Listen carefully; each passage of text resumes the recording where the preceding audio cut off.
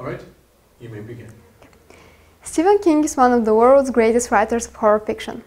I guess it is a well-known fact that he was addicted to alcohol and drugs at the time he wrote Cujo in the early 80s. But did you know that he doesn't even remember writing the book? It tells the story of a rabid Saint Bernard who destroys everything in its path. Without even realizing it though, Stephen King wrote about his own addiction and feelings. Addiction is represented by rabies, and due to this illness, Cujo becomes a monster. I'm going to tell you the story about how the dog got rabies. Cujo was an old. Not even for a dog, but at 5 he was well past his puppyhood.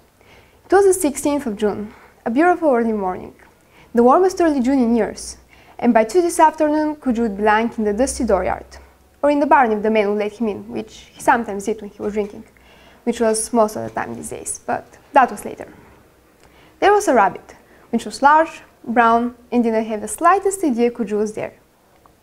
Cujo worked toward it, out for sport rather than meat. He actually got to within 15 yards of it when the rabbit's head and ears came up. For a moment, the rabbit did not move at all. It was a frozen sculpture, but then it was off. Barking furiously, Cujo gave chase.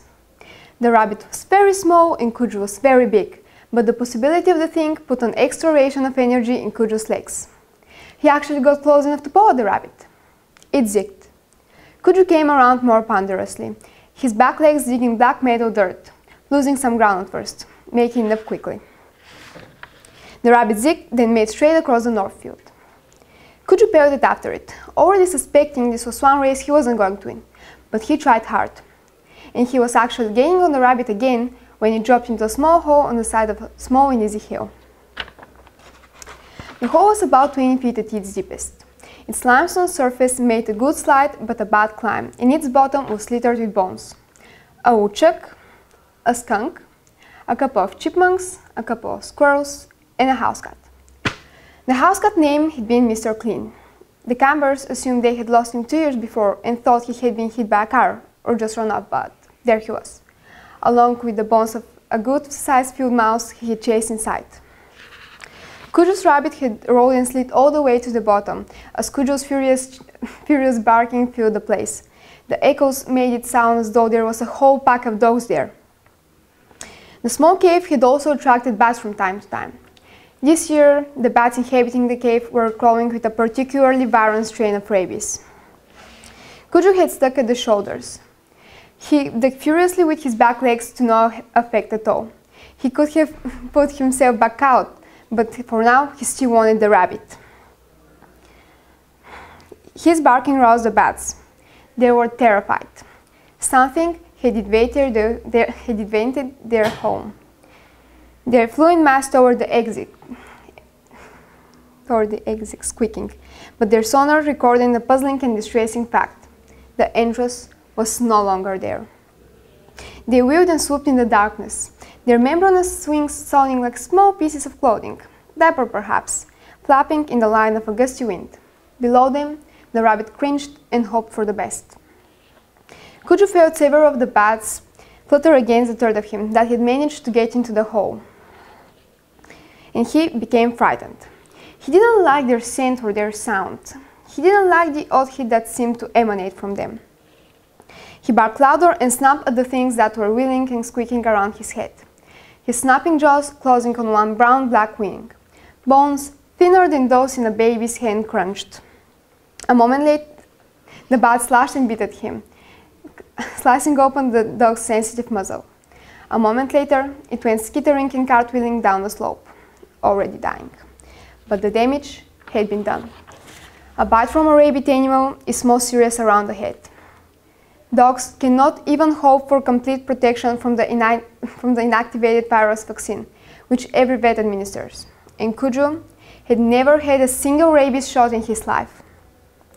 Not knowing this, but knowing that the unseen thing had tasted foul and horrible, Cujo decided the game was not worth the candle. He pulled himself back out, causing a little avalanche of dirt. He shook himself and more dirt flew from his pelt. Blood dripped from his muzzle. Then he threw it away. He shook himself again. His muzzle hurt, but the blood was already drying, clotting to but it hurt.